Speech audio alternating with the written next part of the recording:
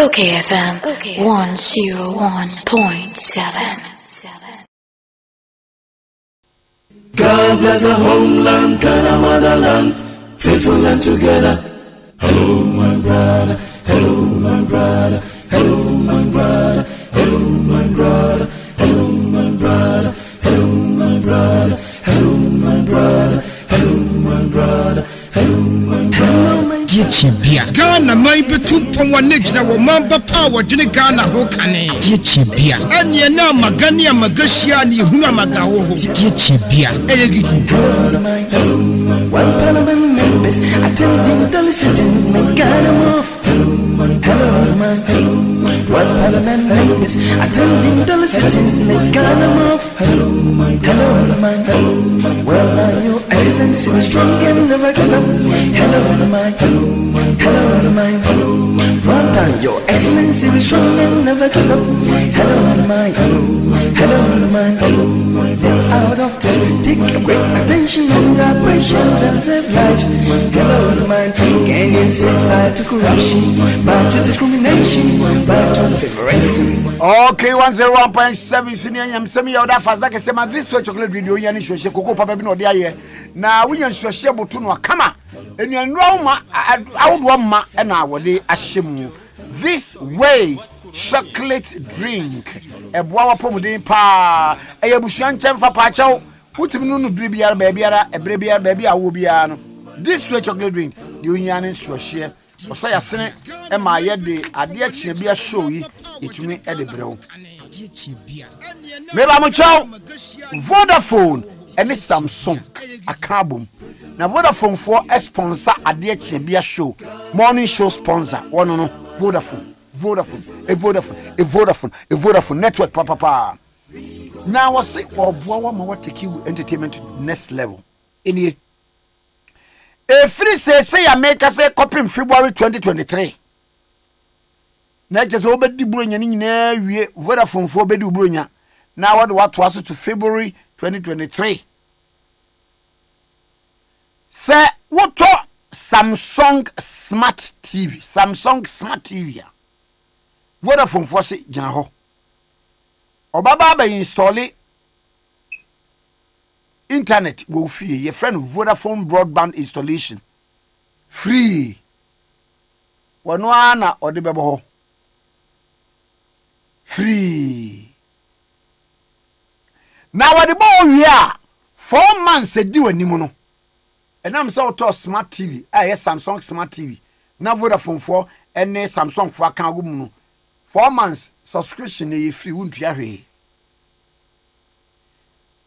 enti now that's the real value from Ghana's best fiber broadband service provider Vodafone enti ko Electroland one outlet bia and now Vodafone store bia they could choose to smart Samsung smart TV could choose you now upgrade you entertainment in there Vodafone was a feather together or say a sene MIA to me at the below okay 101.7 Sweeney me pa mo chow ma me fa we from ene Dr. Duboatin se men kan ntempa fama End point homeopathic clinic Dr. Duboatin ni yare bia ye chronic disease mba jo muti say ye epilepsy se tware yare diabetes me pa chow eye stroke akuma yare ye ke kan ho bibia eni yare wo problem bi wo spine mu Dr. Duboatin frɛ yare kwankro na wo ba wo de homeopathy no na yare sa enu tu yare na se home de efiri wo ma si ye de rubber show be mem catheter me ba chow wo ulcer wo pa wo ni nyinara bra End point homeopathic clinic End point homeopathic clinic bomade nebra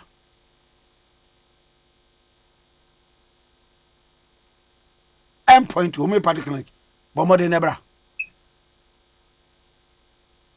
na wo ba wo de afidie beti se 4D Doppler scan machine esi so na afidie na che ba bia problem wo na wo de afidie ni nnuro ahodo ahwew ama hoato wo nnuro de bema wo ne homeopathy nnuro any side effect okayfm 101.7 homeopathy nnuro no de be say yare point to Baba the clinic Sprinters Road Shan Soundboard Accra wa ha wa bi October 22 do afere wajan ko street for Port Gardens for the the clinic Kumasi branch Kronoma Bohia Angel Educational School na chiripe Takrade branch wanaji anaji police station na chiripe ena wa bi obunu tachiman hayi swa wa bi ewo Takrade Western Region Eziama ena Takrade na so no hoye lembele sorry Eziama ye elembele ena wa bi ewo anaji eye Takrade anaji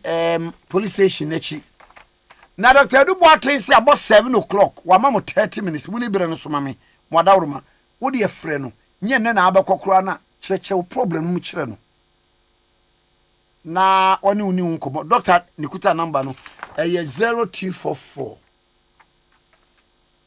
86 70 68 0244 86 70 68 0244 86 70 68 end point homeopathy clinic Abusiafo na no meti se Minister for Energy Yewra Dr. Matthew Opoku Prempe eka se Sidi no ehuden epeja Fuel no yebesa atisu biu eye na Ghana yehunu se bia fuel akosora me ate soda ana bibia akosora me ate soda voice no all over internet Neboku wadawruma mi MP mi minister besraw Ghana for bu ofu papa it is such comments no ya mo kan mo tomobo why when a party ni share don't be carried away ebra dollar no kosoro no ya ntonka Dr. Majoboku Prempe ebra dollar no kosoro no ya ntonka wa me kirem fuwa no a wo ka ho asemi no mo bedi aban mo fa no sen na fuwa ye sen ene koduru sen ye so ate a wo ka se KNDC na wo ho a enka ye beton be 30 series eje nwu anka ni kure yewu me pa cho mo ye sa mo se Ghana fo abufu me sraw mi wura wadawroma mensada such comments no are so unwarranted adai eniema said a dollar ne kofom a eniema buo nyina ye den na pompa sa wutobi na wontobi eniema buo yente so Ghana for ye di me pam chow se wo de ade no manage the situation e me kan say KNDC for na hoso a obi fa sa de no be wo fa ne say dollar no ankasa wo fa ne say fuel no fa ne say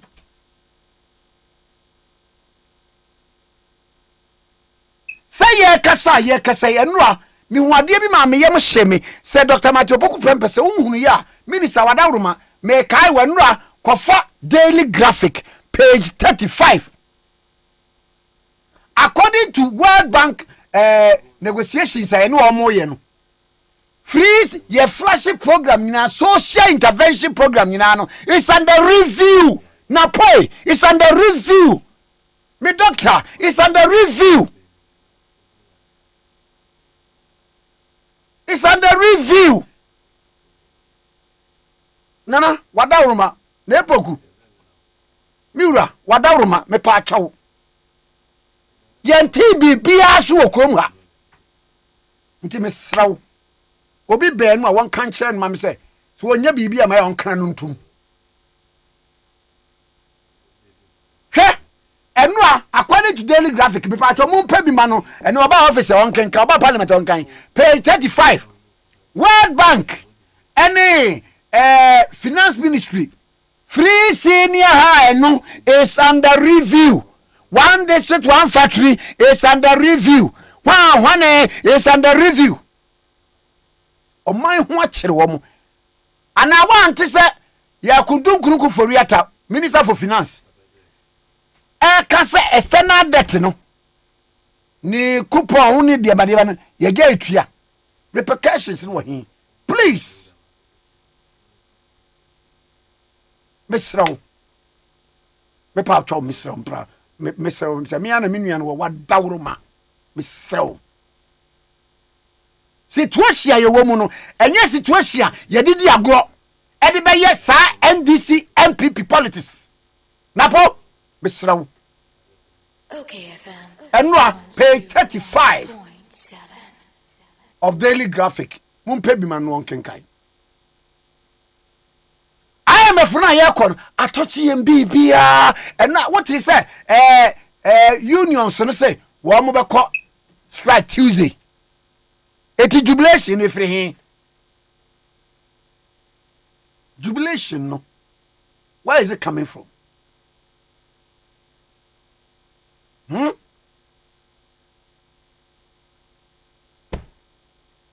Nebugu Mr. Why Niana minuane wo misro Ghana fo mu kira akire yen pa no enti be na NDC ne wo so a wo fa ne se na de call ne sei I am kwa abrofo yom trinwi tro katro kai eni esi ho touch social intervention programs awodo yenwie na afa na de be politics NDC MPP misro pacho Baya fambu nya ade so breme me da se okay 101.7 bisuni honorable kyei Mensah Bonsu aburampa eye MP for Swami otufo so mpa hene leader of government business minister for parliamentary affairs na wasan eye MP for Swami wa fa me mo chi na boko die Oh, ya de ya kire ya no almighty de no odrondrom ne ma wo so amra na baat no ena me wo fato ka no ka se meme enko okoya no so won twere chi so cool and corrected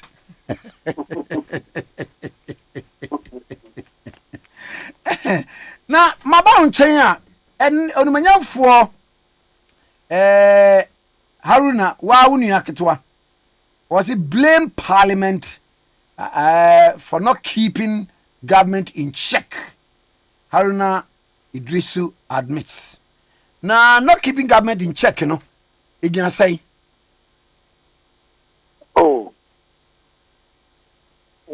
coming it will be a baby home commodity in the meaning of scientific library.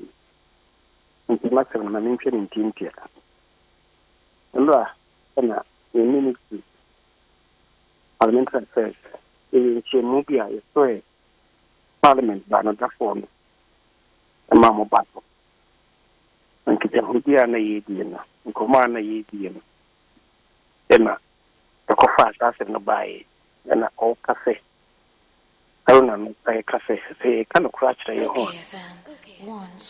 O mai amamua enkwotro kenya ye no no efa akunte boom titri no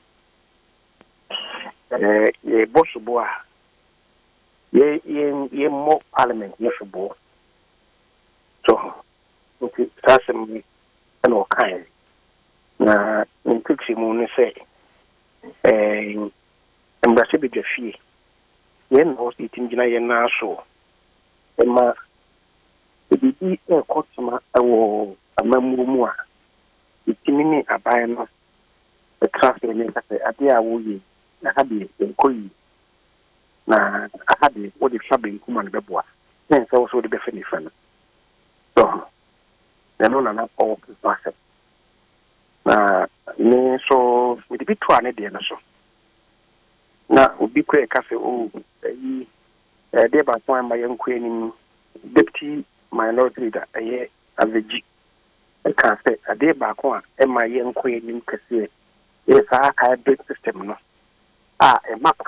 ma president oyi asra for the free marshal be fie no and ono giri say eno ka ho bi na ma parliament adwuma no intimi CP insita na me ka say ono a wo kan de mene ne nya adwen papa isan say oko university abrochia amamu no ane amayo semen yewo system yinu a yase ina obiaye na me fan sembi esa ebi ho a omo de ahindi ina omo de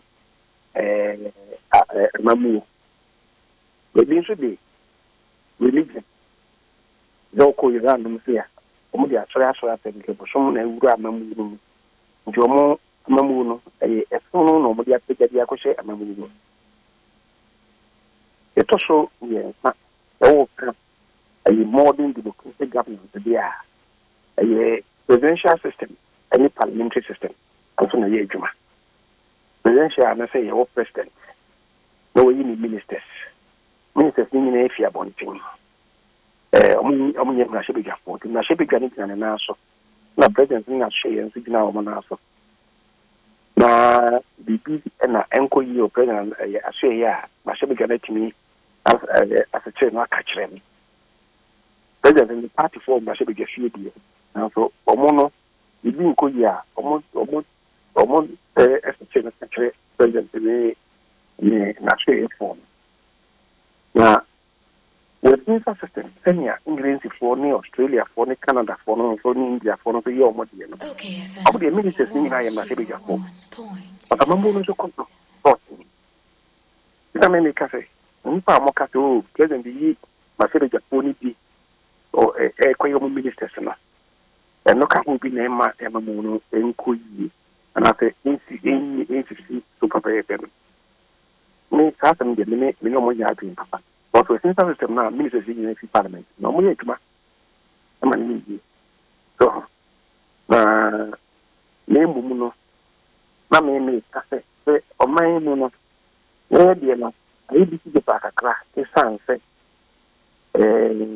emrashe begwa wana awose wo mutili ye adwuma e ma no che na so wo adwuma na ni so pa na yeah, political parties and ma se be jafo no nche obaba ko bampre no ani mpre nsa so de na aye ya soja e wo de fi e won kra wa chere do won firi ho na for problem ni adwuma na o ti ase aye ni yi no ene ye adwene so so wonko o for problem wo ka se ni papa fi akonya na na ma mi fi akonya na wonko na for problem so ye adwuma no sei so ye ne sei no e ka ho bi ene ma ye democracy no the parliament adwuma no means is really because abeg for no do so o ma se be fie ho se ye kasa ye me no kasa kwani ma se be fie ho afofo fo a wo mu no me kana se omo bro rather for wo ho no so omo ya ba first time no omo ya ba 52%. Omo ye continue. Wow. The club for 2024.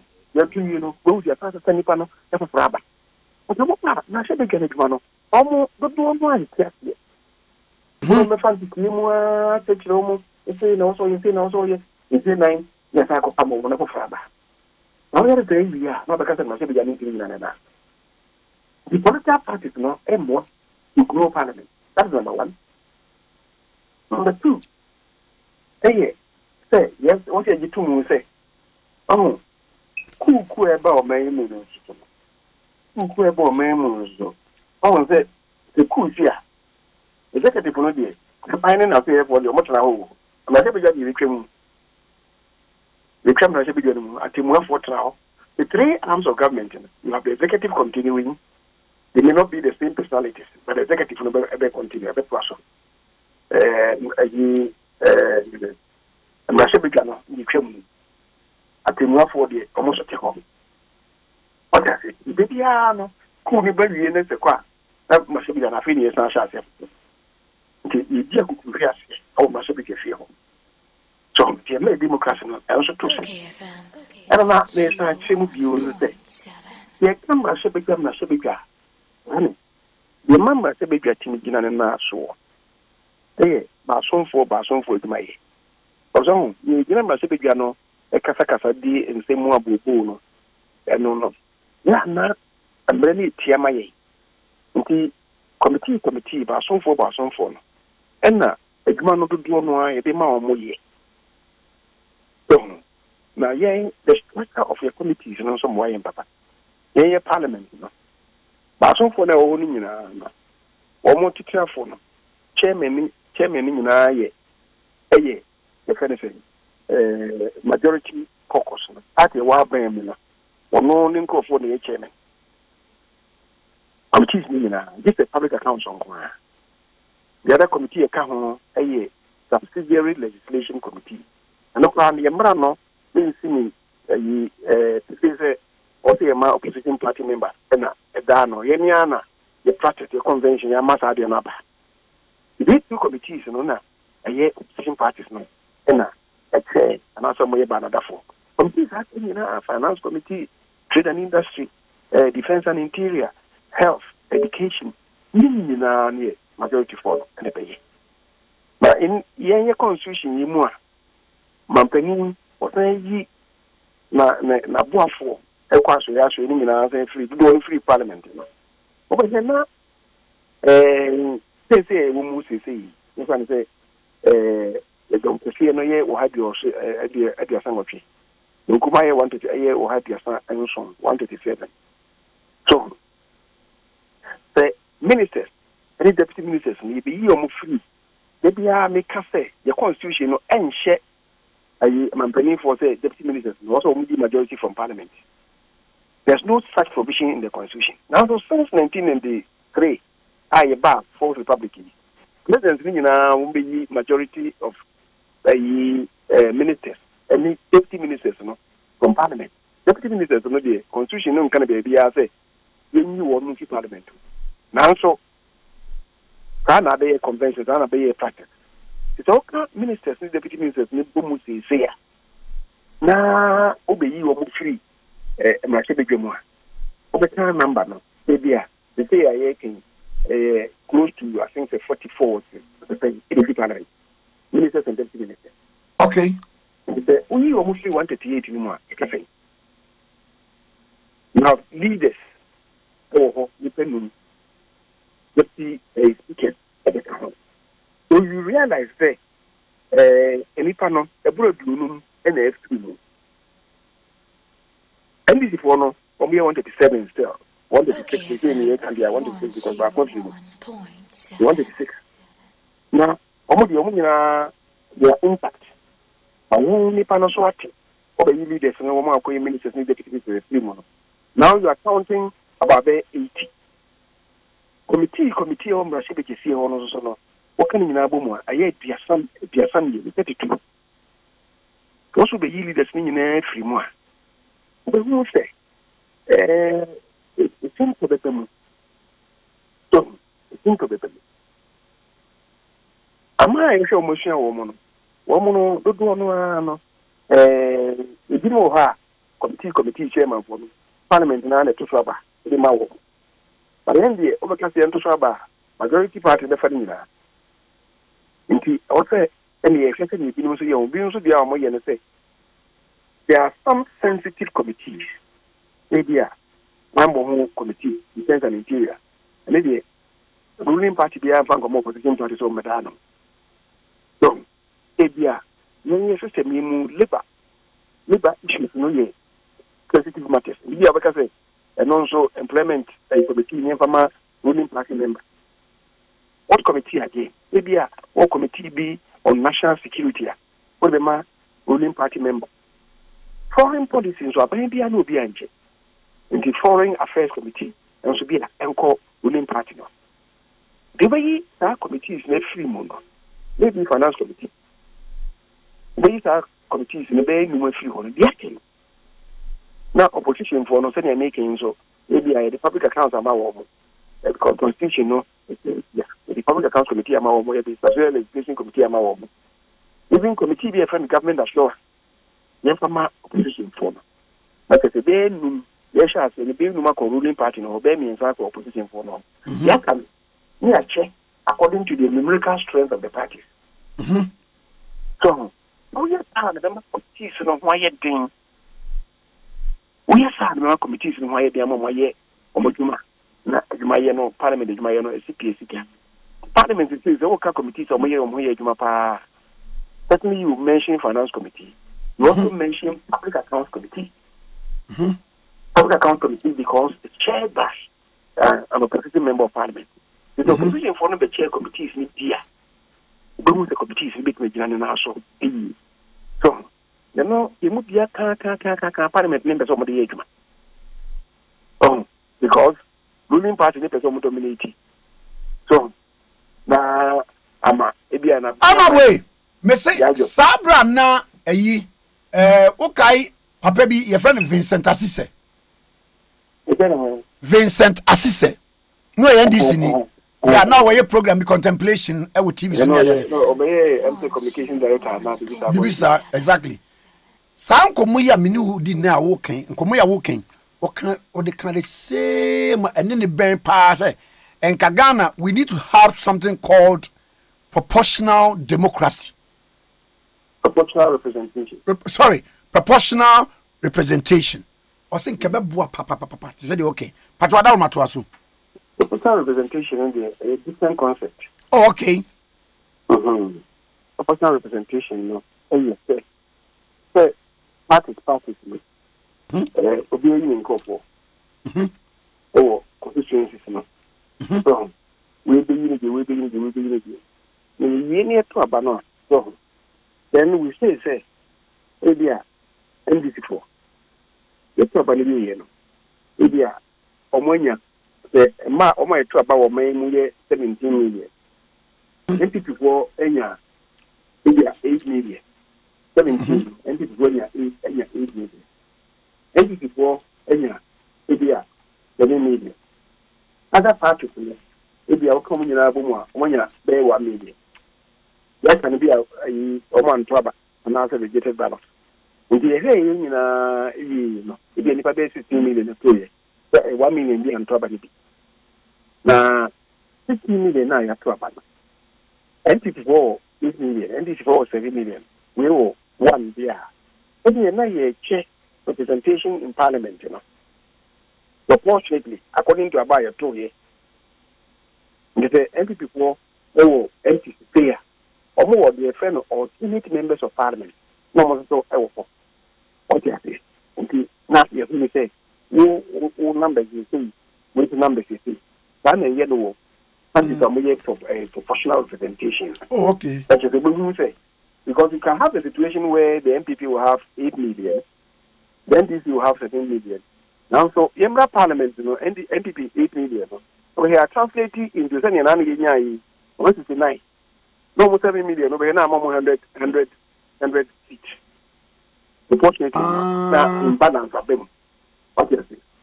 What's the tema? What do you need? Over to Obama or my what are reflecting in the number of seats I want, which will be 80. What is it? Oh, okay. So that's a different concept. Okay. In an effect, it's a balance better representation in our parliament. You know, 1 million or something, a bit translated into maybe a 10 seats. Amana. For yes, mayor parties, smaller parties, if you have coming in the Abumu, we have more for 500,000. 500,000 so I'm more 1 city cry. Okay. Nana, I don't know, I check. But I was saying, going back, all kinds of mental committee system, parliament, yeah, no, they know. Now, they are committee system. Okay. The committee is really stronger, parliament is also strong. I mean, having a coffee, I said, and I make us a mimic the tail committee system and you're strong on. And let me hold me a parliament meeting and announce you. Wadaruma, we no bibi wo wa mo betumi ayo. Or ana me musa say who should moot the idea we.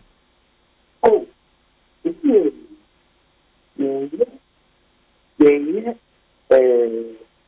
some orders, and it's saying how to compose a committee.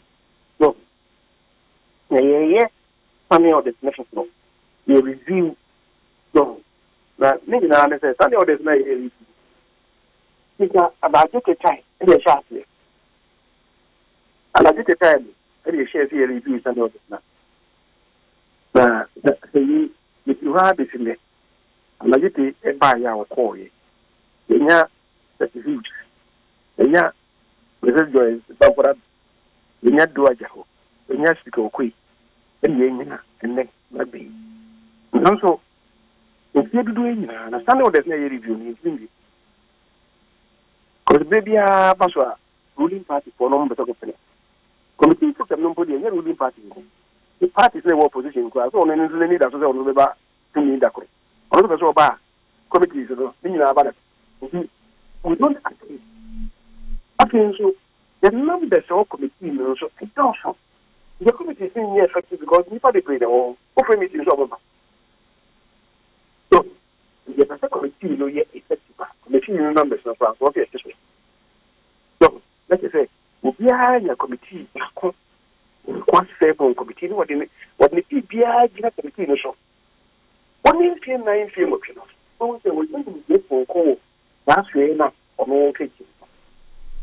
Okay, we can't be playing press up. Because of the committee, no, na, maybe you the credit or city allowance or the committee way to have her. No, can I don't know. You can't tell about what you thought at one member, and the hear me cannot see. So, you don't come the committee to know in our now, you know. So, the numbers no, what is the way again? This is going to be no yagger. But the man will have that the first one. The committee to the resident interested. Oh, okay. Now, Matisse National Cathedral. Yes, a minority no are blocking approval of 80 million.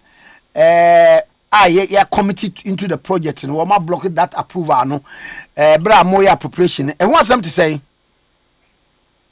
Oh, okay. Yeah, fine. No matter the amount of the capacity because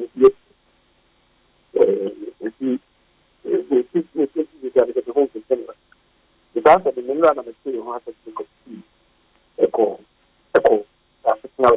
And it's a command only. Yeah, I got a crowd of my cat as an officer. They didn't come up. The finance minister, anyone will come leading command companies. And I will call a sort of. Now, let's say, the Koya Battle View could be seen as a grand committee, more. I'm saying about all my nipa, it was 10 against 11. The grand committee, nipa I also I think a couple 40 I think. But we see a patrol the Sequoia, the nipa no 21. And the Koya on the two of us. So, committee no need committee. Committee no it is supposed to have back January. All the therefore the similar one committee no transfer. No the imagine about. And yeah, the plane na the committee in second parliament meaning effort. The committee could decide on yeah. It doesn't mean that's the end of it. Also what the one cent panel and the parliament meaning in reality, committee taking position. It doesn't mean that it's sacrosanct. No one. You don't compare the rules of committee. Yeah, never parliament, the parliament is I'm not saying committee. What is it? What is it? And this is no a better parliament. Am I the plenary? But I don't want to prejudice it because something like that we do compare is the content saying community and the committee no pass now. So, the committee don't get open now to also a back plenary, no will be a day after long. But you see, the committee could be it's only a proposal to plenary. Okay. With the kind of or the agreement. Committee needs to agreement and maybe in a buffer plenary. Plenary namely the committee no the kind of MPD. The AMRA opportunity the committee now. Opportunity for the proposal, but the anything. The plenary, no plenary needs and some committee no the kind of MPD.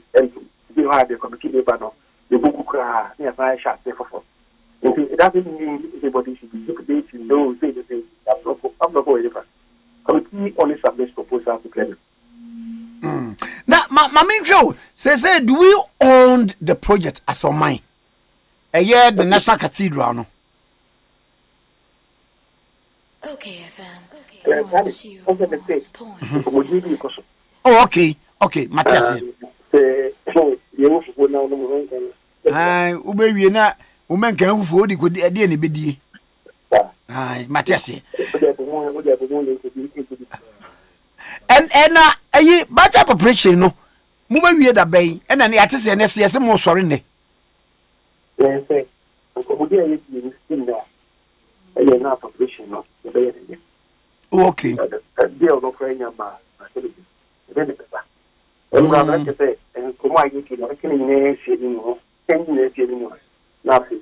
The preparation build up. Yamaya, maybe I would be a preparation build up. The whole.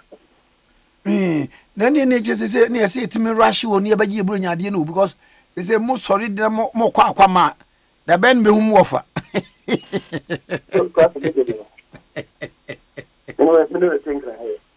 Matera.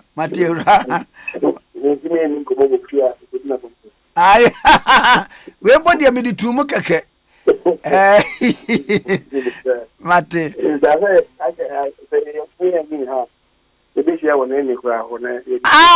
Neni ho. Oh, come on, pa. Aye, and na ayi commercial bank na nimbo no nsa abrosa na se wo mtonton sport bi ho. Nti me fa wa. Oh, okay. Oui. I don't know.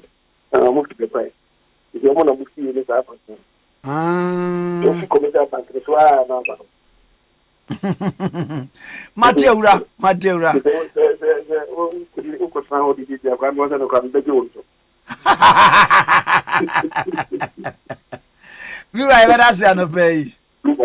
Yes, that's it. Well, we have for say kyei Mensah Bonsu Abrampa MP for Swami and the na twek on K101.7 so in here. okayfm 101.7